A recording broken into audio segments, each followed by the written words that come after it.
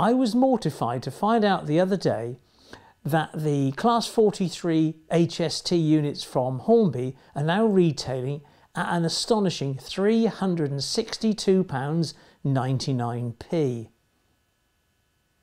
There are some upgrades in there, but it's a staggering price to pay. But if you can get your hands on an earlier version, let's see what we can do to bring it up to date.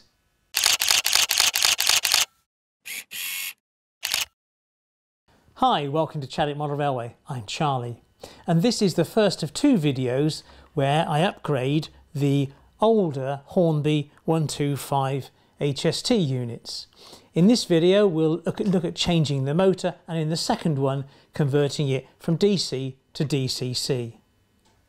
Now this tale actually starts a few weeks ago when one of my patrons by the name of Steve asked me if it's actually worth converting an old Hornby HST unit from DC to DCC, and glibly I turned back and said, not really, just go and buy yourself a new one.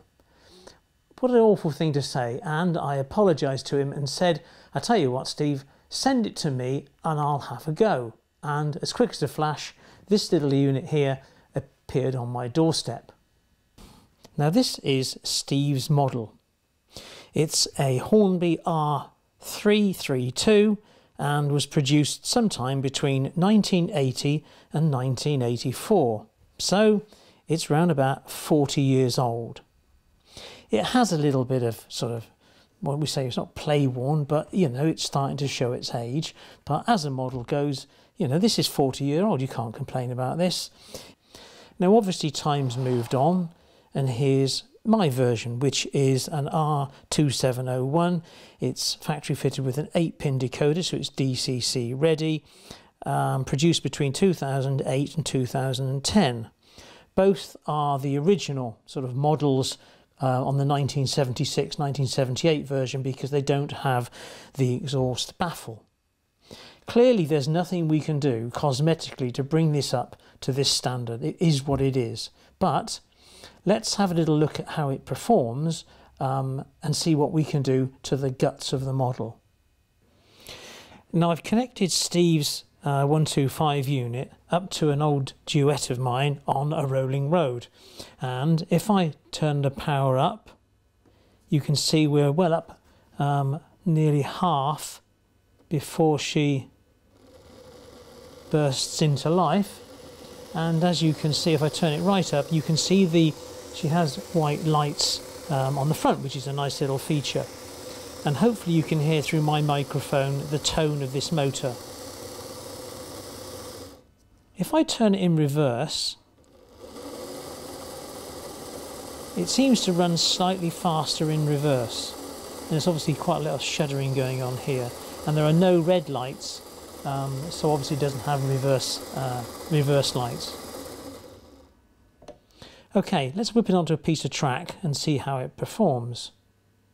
Okay, we've replaced the rolling road with a piece of track, so if I turn up the power now, and then she shall burst into life. We're a third of the way through. Oh, bit of movement there. Approaching halfway now, and off she goes. Bring her back the other way. We're past halfway now. Oh, there she goes. So it's a little bit jerky, let's say. So let's see how slow we can get it to run forwards.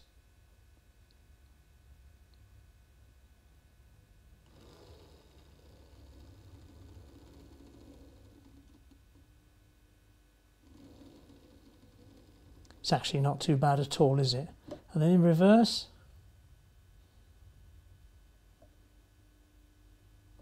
Still nothing. Oh, there she goes. Reverse is a little unpredictable, let's say. So now it's time to get her on the bench and see what we can do. Well, here we are on the bench with this little 125 unit, and obviously the first thing we need to do is take off the body shell.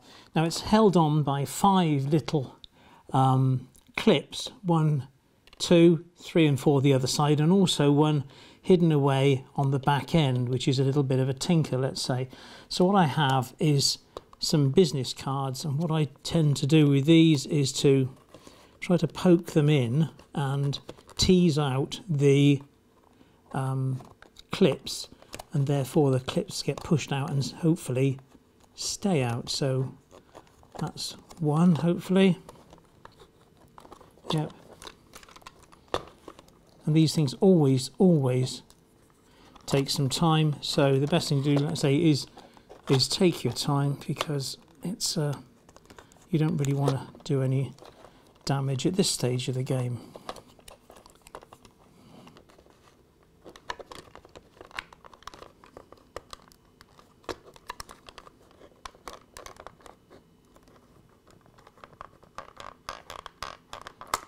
Right, okay, there's the back end out, and the front end must come out last, which there we go. Oh, ghastly. And there we have it. So what have we got? Well, there's a Ringfield motor, as you would expect. There's some weights here that someone has added, or, well, they probably added, and then turning to the front end, you can see a filament bulb, which is obviously used to give you the two white lights when it's running ahead. And there's also a diode here, breaking news, and there's also a diode just here which stops the lights, the white light, from lighting when the engine is running in reverse, because obviously normally you'd have two reds, and this one hasn't got any reds, so you have that diode there. So what do we do now? Well, we need to remove the engine component, the motor components, and strip it down. So this is where it gets interesting. Now, I must confess that before embarking on this evolution, I went to numerous YouTube channels who have done this and seen the way their methodology and how they recommend doing the job. But one YouTuber stood head and shoulders above the others, and that's a chap called Mark from Horns and Whistles Workshop. And I gave Mark a ring. We chatted about, you know, what he uses and so on and so forth. And down in the Show More tab, there will be a link to both his YouTube channel and, more cunningly, his eBay page, where he sells these components. Because what he's done is he's made a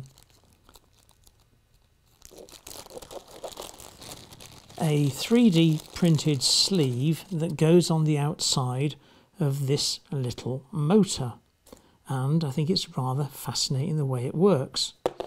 Also supplied from Mark are these few bits and bobs here, which is a small plastic washer, an insulated washer to stop this shorting out on the case of the motor, 3 circlips, or as he calls them on his video, E-clips. Anyway, 3 circlips. You only need 2, but he's a decent sort of bloke. He's thrown an extra one in because they are so small and they can go zinging off across your room, and a gear wheel, and finally a little piece of heat shrink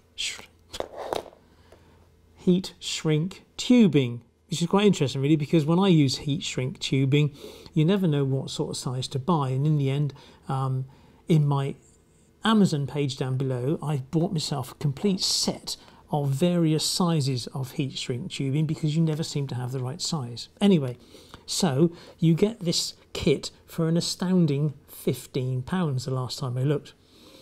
I did warn Mark that he might get a little bit of a rush on these kits, should people enjoy this video. So what we need to do now is to replace this Ringfield motor with these bits and bobs. So the first thing we need to do now is to remove this motor and strip out the wiring. Now, it is worth mentioning at this stage that if this is the front of the Loco, then it's the left-hand set of wheels at the front and the right-hand set of wheels at the back that provide the power. If I just turn this over, so these wheels feed the, let's say, the negative side of the power, and these the positive. And here are your insulated traction tyres. So that's how it works. These gears on these wheels do nothing at all. They are just electrical pickups. That's all they are, pickups on this side and pickups on this side. You can see on here that Steve has actually fitted DCC Concepts power base in order to get up his helix, hence he's fitted magnets to these, and quite strong they are too. Right, so let's pull out these cables and get it apart. Now I just use an ordinary pair of snipe nose pliers, and these are little spade connectors here, so these should pull off quite easily. If you're unsure of what you're doing and you've never done this sort of thing before, get your mobile phone out and simply take photographs as you go, because if you get a bit of a pickle and you get kind of lost, you'll know where you got the cables from. So the diode was clipped onto the body shell down there. There was the feed that went to the front left, and then around the back end here, hopefully you can see there's another little spade connector in there which goes on to this contact here. So I shall pull that one off there, hopefully. Should pull off quite easily. Ready? Don't want to break it off. And there's also a spade that it goes to, I believe, down here on the body shell. So it's hard to see it without blocking the camera's view.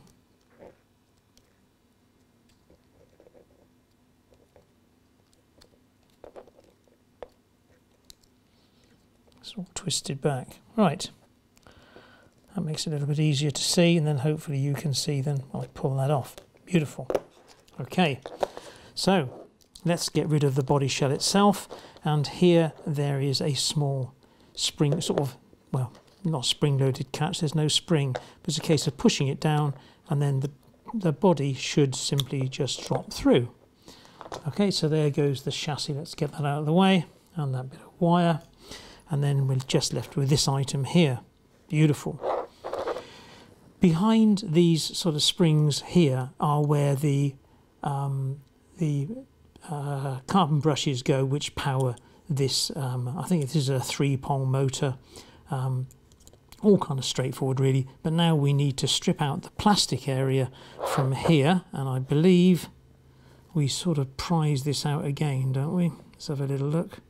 So with a small flathead screwdriver, what I'm going to do is, it's on the end that's not on the coupling, is push it down there, and I think it's a case of just prising this back, and it should just, oh, there we go, it should just slot out, and there's our little cradle with his magnets. Oh, they're kind of, whoops, I'm afraid your magnets came off there, fella. You have to glue those back on.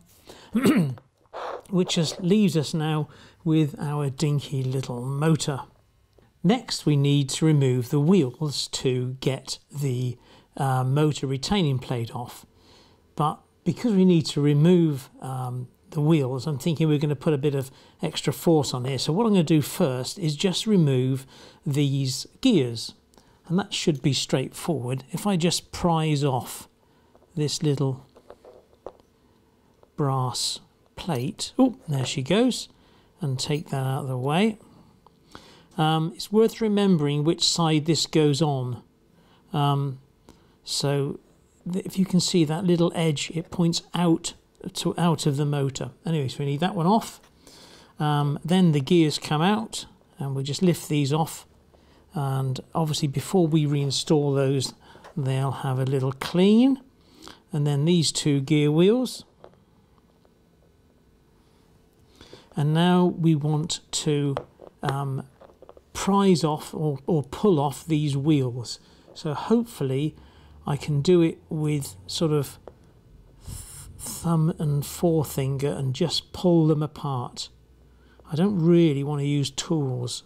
So I'm just, if you can see what I'm doing, just gripping there. Nope. Let's try again. Oh, nope, that one won't come.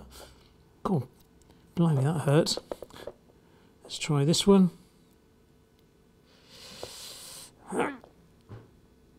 No, we need to prise them off. And of course the problem with prizing is you could possibly bend the shaft itself. So what I shall do is try to prize them off both sides at the same time, if that makes sense. So if I just twist these screwdrivers now, hopefully you're putting the same amount of force on both sides.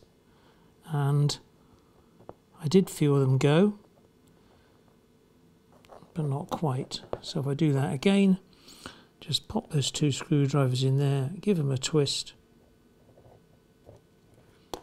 and it's almost off now.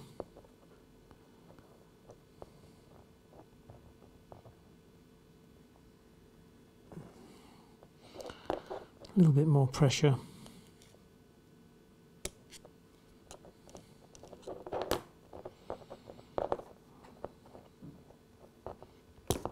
There we go. So there's one wheel. Obviously it's not difficult to remember which was on which side here, because obviously the gear's on the gear side. So we should take the two axles out. I'm not too sure if that piece stays in. There's a little, yeah, that stays where it is. And now all I need to do is repeat the same on the other side. There we go. Right, park these out of the way. And now we can remove this retaining plate. This is what it was all about, because these wheels, these axles were sitting in front of this piece here, and to remove this retaining plate there are a couple of catches, and if you can see here there's a small catch and there's a corresponding one on the other side. Where is it? There. And then there are two deep, buried in the deeps, in the depths of in there. So if I can show you the easy ones to unclip, which is that one there and that one there. Can't see it now. It's already unclipped. And then I need to go into this area down here, which I'm sorry, it is just so difficult to show you in this light. But there are another two little corresponding clips in there to be depressed. Can't see it myself. So now you can see I can pull this plate out, which I couldn't do before, and then there is the armature. And as I mentioned, this is a 3-pole motor, because you can see the 3 segments. That's how it all works. So and then in here you'll find there's obviously the carbon brushes and the springs that hold the whole thing together. And you know, that sort of thing, you want to keep an eye on this, because if you ever want to use this motor again, or to make it, meaning this process obviously is reversible, you want to try and keep hold of these bits. Now the next thing we need to do is to remove the armature and the permanent magnet, I think, that sits around here. So how are we going to get that out? Well, we need to punch out that centre pin, freeing up that gear, and hopefully this should all drop out. So how are we going to do that? Well, I have a 2mm punch, and this is the only specialist thing that I have actually bought for this job, and I've probably bought the wrong one, because you can get some of these punches with a tiny dimple in the end, and that might have been a better option. This has just got a flat end, so I just need to be a little bit more cautious. Now, when I'm punching that out, of course, I've got to make sure I'm not damaging the rest of this, and there are these 2 plastic pins here. Are they plastic or metal? These things, they might be metal actually, but I don't want to damage any of that, so I need to brace it. So what I thought I would do is, with these 2 rather oversized pieces of timber, is if I place it there, and then I can punch that with a small hammer, and hopefully that'll work. Who knows? As it's standing proud, I'm going to use an old motorcycle valve to start it off. Right, now I switch to the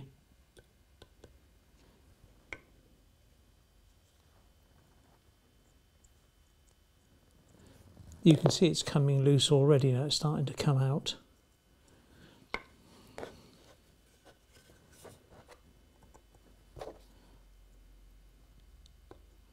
So I switch to the 2mm punch and hopefully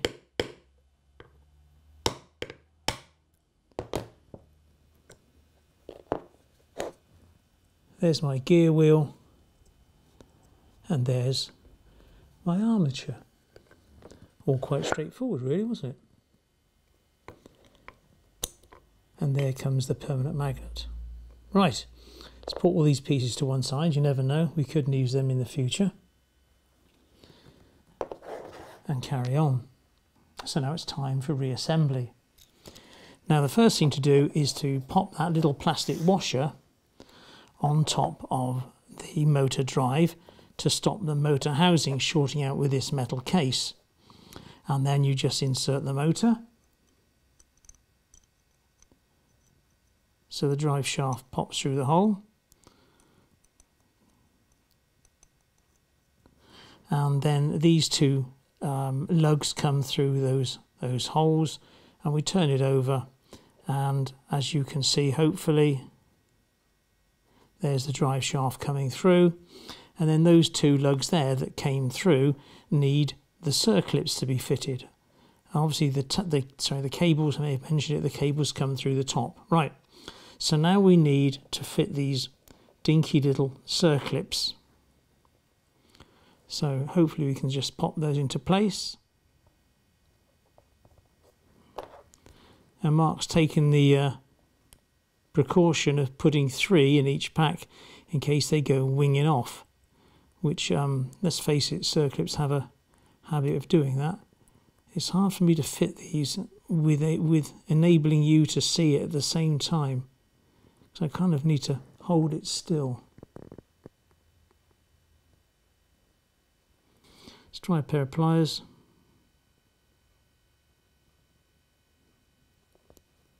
I think it's getting there. Yes, popped it on.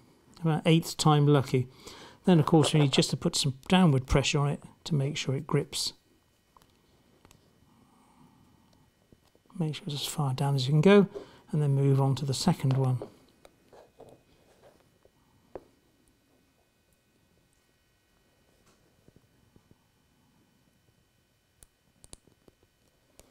Yeah, much easier with pliers. Push it into place. I think it's easier to put a bit of downward force on it with these snipe nose pliers. Then hopefully the motor should be in nice and firmly, and those clips will naturally hold it in place. Lovely, right, so that's our motor in place, and hopefully, yeah, that spins nicely. So what's next? Well, we could put those wheels in next, I think, and the wheels must go on the side of the gears, so that must go through from this side, and the gear wheel on the other side. I've cleaned all these components up with IPA, by the way, to degrease them, and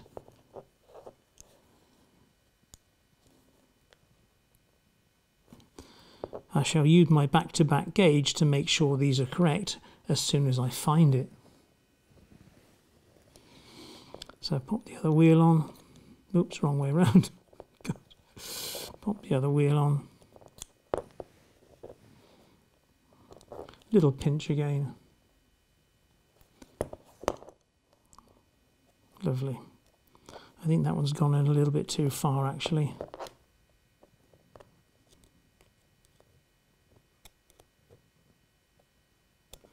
I could just feel the axle coming through. Yep, anyway, they spin fine. Right, what's next? Well, we have this little cog, I suppose, isn't it?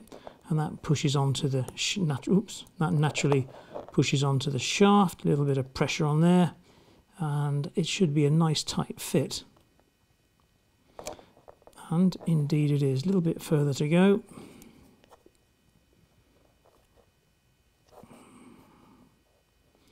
Super job.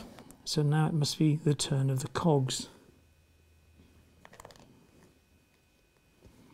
And if you remember, we had 4 cogs. We had like those, weren't they? So these ones went on first.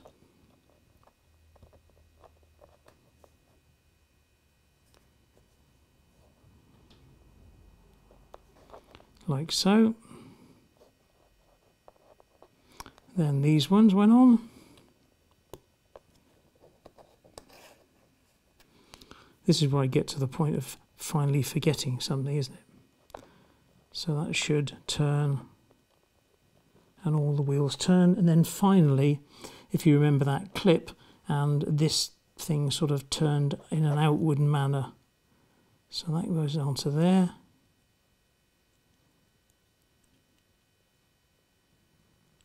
That sort of pushes up into place like so, and now hopefully when I turn this, everything turns beautifully.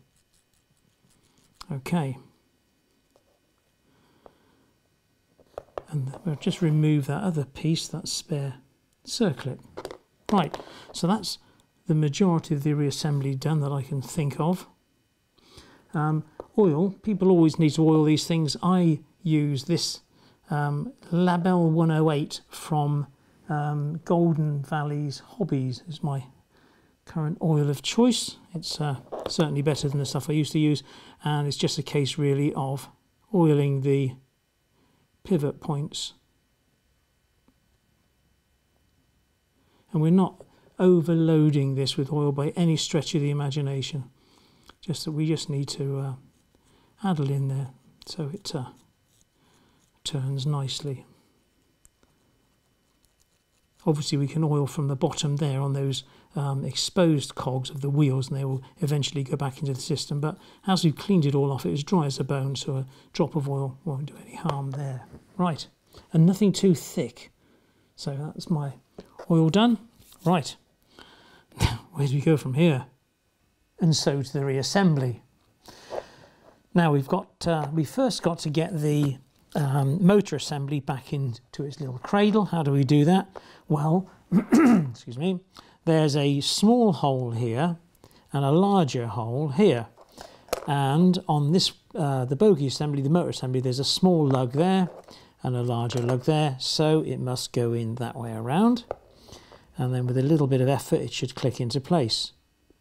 There we are, easy. And then we move on to putting it back into the motor housing itself. But before I do that, I just want to put on this little cable because it might be a little bit more challenging when it's in place. And it goes in here onto that little lug. Okay. Right, so now we need to thread those 3 through the hole.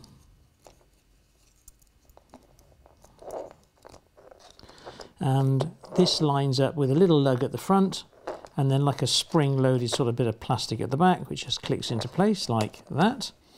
And there we are, all back together. What's next? Well, we've got a couple of cables. There's this diode wire that clips onto another little lump that sticks out of this casing, and then we're into the feeds to the motor. Now remember that this set of wheels feeds is connected to the metal boss, and the metal boss has this wire, and then the set of wheels on this side are connected to this cable. So we need to put these cables together and it should work. But there's a little snag with that, and that is we need to make sure that they're connected so that when the Loco runs forwards, the headlights come on. So to do that, we need the rolling road. Right.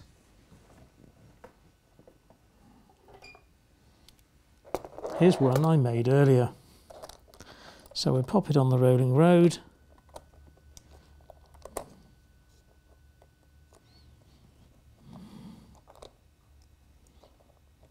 Try and get these lined up. It's always a challenge.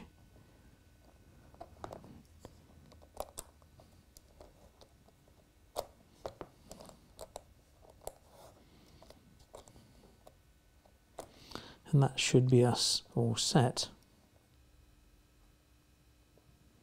Okay. It's going forwards and the light's on. Right, so it's red to black and black to brown. That was a challenge, wasn't it? So now we have a straightforward piece of soldering to do. Now if I need to, I'm not going to cut these wires that short. I might need these longer at a later date, so I'm just going to strip a bit more of this insulation off the black. If you remember, we're going black to brown. And I like these spade connectors, they can be very useful. So I'm going to keep a sort of an inch of that flex there in case I need that for another job. And then all I do with these is get off some of the insulation. And then before we put them together and solder them, Mark has included some heat shrink tubing. Now, heat shrink tubing is a funny old thing really, because whenever I seem to want it, it's the wrong size.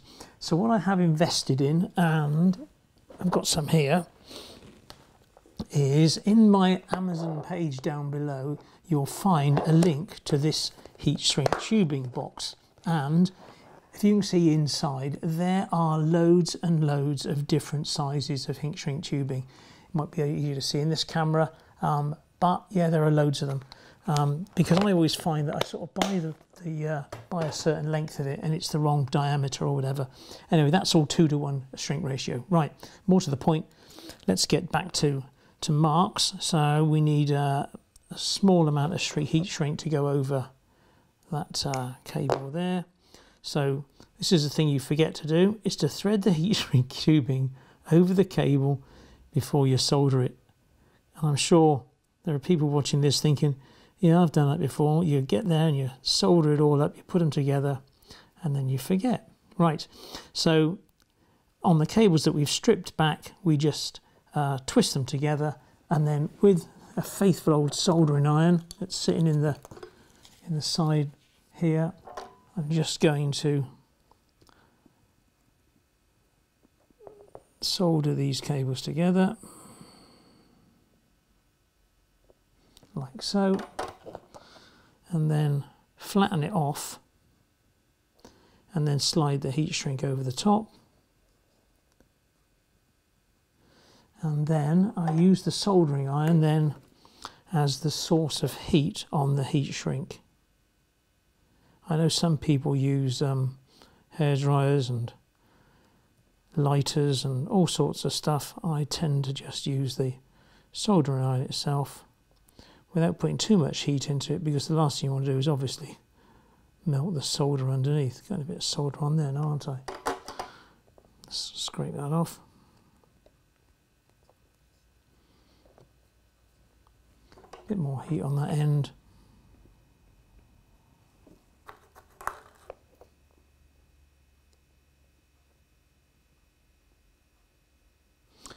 And there's one done, and then the second one is to there.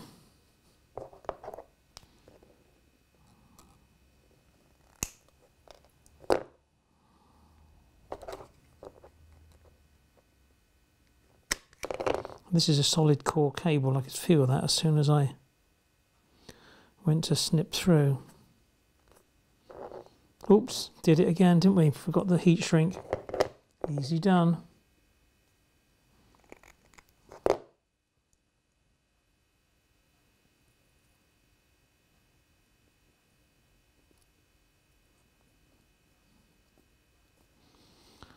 And then twist those two together.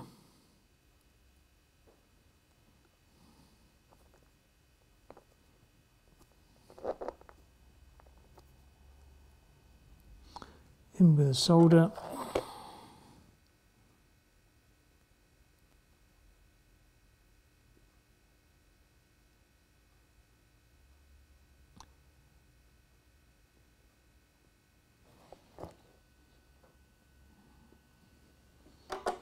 Looks good.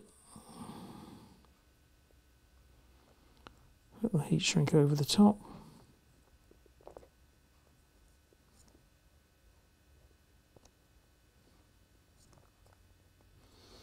And then apply the heat once more. If we can do it from here. Avoid all the solder spilling onto the joint.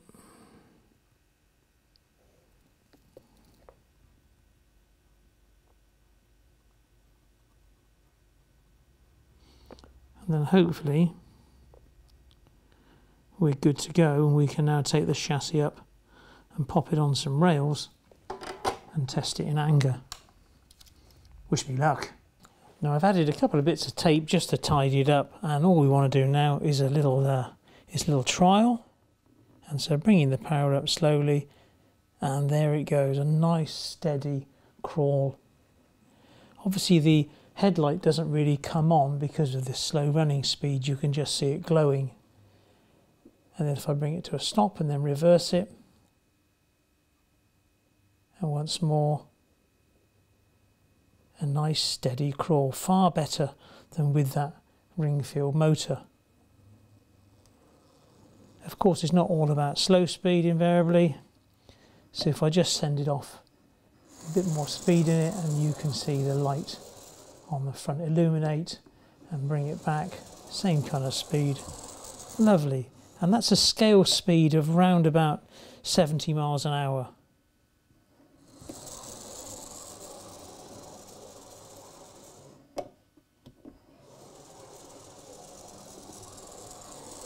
Which I think is just fine. Right, stick a cover on it.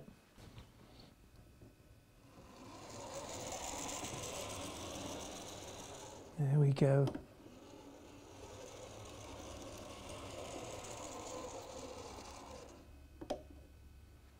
But please be aware that I've yet to test the new motor's pulling power.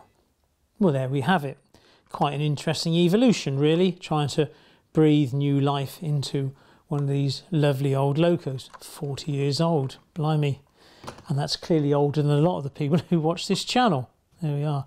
But if you spend, I don't know, £20, let's say, on a new motor and the rest of it, or perhaps visit Mark's eBay page, buy the motor, or his YouTube channel, or both. You can always, if you don't have the confidence to do it yourself, you can always ask him to do it to one of your Locos, your old, you know, Hornby 47 or whatever. You know, it's not just Class 43 HST units, but it's the shock really of the Hornby new pricing scheme. And I think I said it was £365.99 for one of their new HSTs, and I'm sure it's lovely. They're going to have 21-pin sockets and more lighting features and all the rest of it to deplete us of our money. It's the thing is, you know, should we be putting pounds and pounds and pounds into these companies rather than being a little more satisfied with the stock we've got, and perhaps modifying the stuff that's getting a little bit old rather than hoofing it out? People have said to me, you know, Charlie, it's not all about DCC. What about the DC guys? So hopefully I brought something to that avenue today. So I said all about Mark and his YouTube channel and his eBay page, but of course today is one of my patrons, really, wasn't it? Steve, who sent me this model for me to have a little look at. Steve, I haven't broken it yet. Rest assured, we were close. Next time I'm going to convert this from DC to DCC, and there's something for everyone in that one, if you're a DCC modeler, I suppose. And of course, let's put up a decent set of lights. So we've got white lights running forward and red lights running rear, and of course the lights are on when the Loco is stationary, so that should bring a bit more interest to it. There we are. So that sums this one up. As per usual, I'd like to thank the people that help with the channel, and that's primarily my patrons, and there's the button, though people do donate through PayPal. Don't forget to visit the old Amazon page, again listed in the Show More tab. There's the subscribe button, and there should be a video here and here. See you in 2 weeks, guys. Thanks a lot. Take care. Bye-bye.